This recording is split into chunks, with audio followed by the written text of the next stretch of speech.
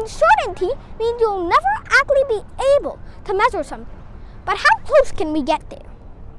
Well, let's say we have precision and we have accuracy. Two wildly different things that people still misconceptualize as the same thing, which is honestly confusing nowadays, because precision and accuracy are wildly different, although they can be synonymous in some scenarios. Anyways, what is the thing that differs from precision and accuracy? Let's say that we have a dartboard to visualize precision and accuracy. And now, let's say I have 4 shots on all of them. So, let's say that I want high precision but low accuracy.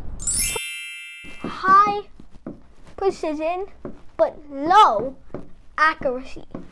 How can this turn out? Well, high precision means you're getting consistent, but low accuracy means you're nowhere near the true value.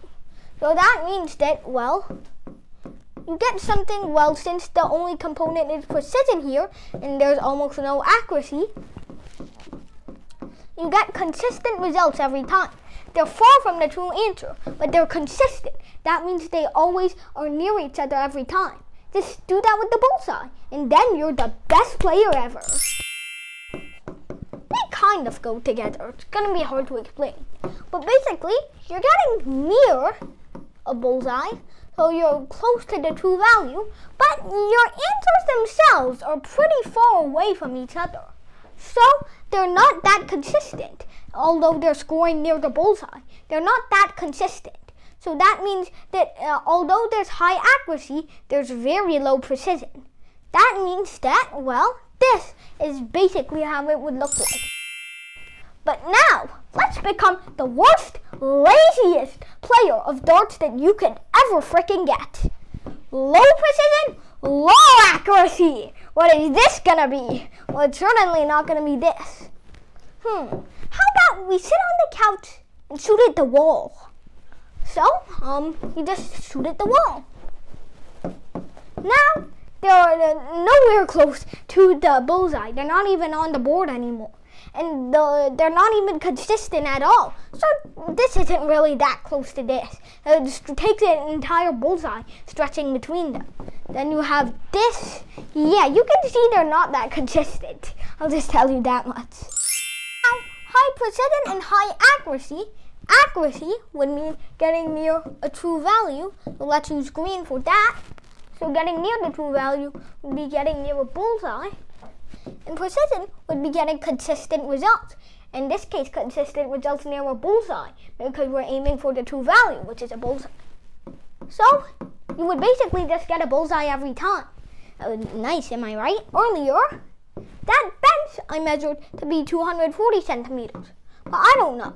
This could have probably been an error on my part. There's probably some degree of uncertainty, since it only went up to 1 centimeter as the smallest division.